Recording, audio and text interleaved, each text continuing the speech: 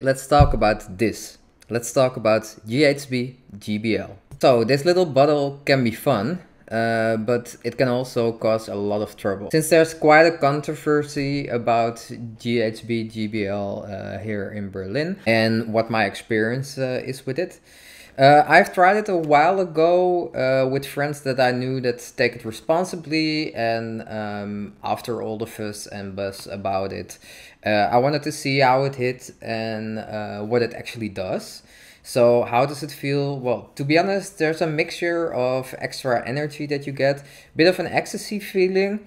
Your body movements can be trippy, and you can also get horny from it.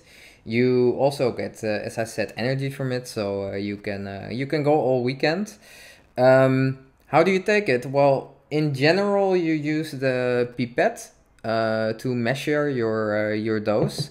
This is really important because you don't want to take too much, and this is also something that you have to get a bit of experience with in because it differs for everyone in how much they've used before, and just what your body weight is and how well you go on it. Then you mix it with a sweet drink. And because it's quite chemical, it's actually like a paint cleaner. Yeah, after mixing it with a sweet drink, drink some water as well after it to have the best solution. If you ever want to try it, then I would really suggest to start with a small dosage. It's really, I'm not gonna say the dosage itself, like the GHB and GBL both have two different dose sizes. But what I would really do is like start with a small dosage, take it at least with a friend who has experience with it and that you know that can take it responsible, and just wait for at least 1.5 hours, 2 hours to see what it did for you, and go if you have. And for example, if you have the feeling that it didn't do anything, then just make sure that you slowly build it up, because it's quite potent in a way, and if you take too much, there are definitely some risks to it, and you might not have the nicest experience. That's also something that I want to talk about later on in this video. Taking too much of this can really bring you in shitty situations, as passing out is also on the table. You can lose your consciousness, especially when you are using in a club, for example, which is already not allowed. For example, if you do this in most clubs, then you will be kicked out or even banned for like 6 months. I can fully understand the clubs here because, well, it's not only that you can bring yourself in danger, you can bring others in danger as well. And as a community, this is not something that you would like. I respect any kind of drug use. It's, as I said, like I also wanted to try it out myself. But I want to take you along with the problems that I have with this drug. In the last 3 years, I've been around in the Berlin club scene for quite a while, and although I know that more than enough people who take this responsibly and have never an issue with this drug, I have also seen too many people passing out in the clubs due to this drug. And this is something that I hate seeing this, and that's not because I hate the person, but I care about people even if I don't know them, and that's just not something that I would like to see. People getting into a position where they can hurt themselves, or they are not even aware where they are.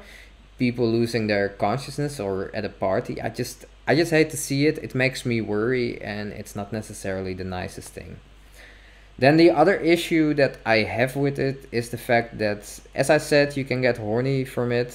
From my own experience, I tried once, or I have the experience of having sex with on G, which was a whole new experience. It was fun, but in the setting where you are with other people, I also have the experience, and also other people that I know, in where people crossed certain lines without asking for consent, just going for that increased sexual arousal. And I know for myself, in any kind of situation, I know how to get myself out of there. Like, I don't have that, yeah, I don't have such a big problem dealing with it. But I also know that there are a lot of people that don't have that, yeah, that don't have that tool set. And to have seen that in front of my eyes with myself, I can imagine that this is really troublesome in a club culture, or even at house parties, or even getting people in situations where they can't speak up and they just go along with it while they don't necessarily want to. Again, this is hurtful. This is something that I have trouble with. This is something that I hate seeing, because at the end of the day, it's pain and it's not good. Yeah. Lastly, I noticed that once Corona started, people were forced home and had less money to spend. There were also more people starting to take drugs at home. Again, not necessarily the biggest issue for me. I also had house parties and etc. But due to the fact that people had less to spend, if you compare a bottle of GHB and how many trips, so to say, you get out of it, it's rather cheap compared to, let's say, 1 gram of ketamine, or even a gram of coke, which is like insanely expensive here. But due to the fact that it is like that, I noticed that more people started to take it, and also more people started to take it irresponsibly. Um, then I want to take you along in a story that I talked about with a friend. And first, I watched a Dutch documentary about GHB and GBL. You have basically two types of people. One is the people that really take it responsibly. They will always check the time in when they take their dose, and then they wait either 1.5 or 2 hours before they take the next one. This is really important to do, because if you go shorter than that period, or you don't even check it, the chance of you to overdose or take too much is there.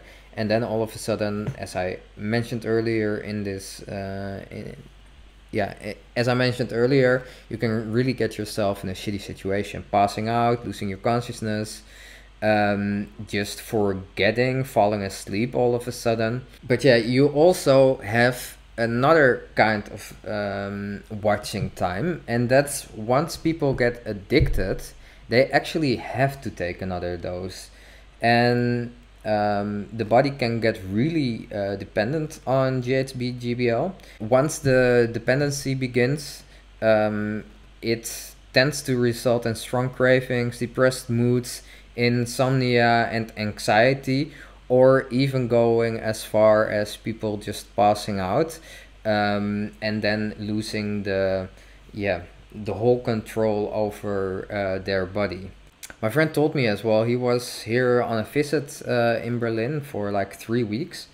He took GHB almost every weekend, or I think he did every weekend.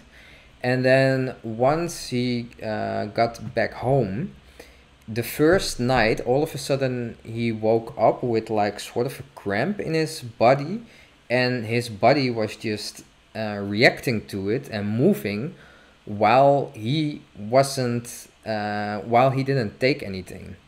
And this really scared him. Like, I have been aware of how GHB and GBL works, also due to that documentary that I saw, but I always sort of inform myself about it. And for people that either take this daily, or let's say several weekends in a row and etc., this really scared him off, because he was like, it all went fine, but seeing that his body was all of a sudden reacting to the fact that he was sort of dependent on it, it scared him out, because he went on the internet and then he also read like, yeah, if your body gets dependent on it, you can't just simply stop cold turkey. You have to do this then with a professional. Otherwise, like, yeah, you can get yourself in danger, either that you pass out and you hurt yourself, or you can even die from it. So yeah, my whole view on GHB GBL. There are a few issues with that drug that I don't necessarily like. I must say, due to the fact that I also have friends that are very well behaved, they are responsible with their drug uses. Um, if you know your dose and you are sticking with that and you don't take it the whole weekend, you are responsible with it, it can be fun. For myself, after trying it a few times, I remember the first time that I tried it, the first dose was sort of fun. I felt the energy from it and then that ecstasy feeling. The second dose that I took, my body was just like, nope, and I just puked straight after. I have that very often, which I'm sort of thankful for my body. If my body is like no or it is too much, then I just puke and then it is out. And now for me, it's not necessarily something that I would take or often take. Yeah, there are too many things around this drug that I at least wanted to talk about, that I also think that everyone should know if you ever are interested in taking it. I would not necessarily say like, oh, it's the worst drug ever and don't take it. But please, if you ever are gonna take it, be responsible with it and know your limit. Stick to certain rules. Don't get yourself in issues. Anyways, there's more to come. Hope you liked the video. And then from my side, there is nothing else to say. Then please check out my website. If you want to support me there, then you can do so. Under the video in the description, you could also buy me a coffee as a content creator, because I want to continue this. And then big hug, much love, and then I see you in the next one. Ciao ciao.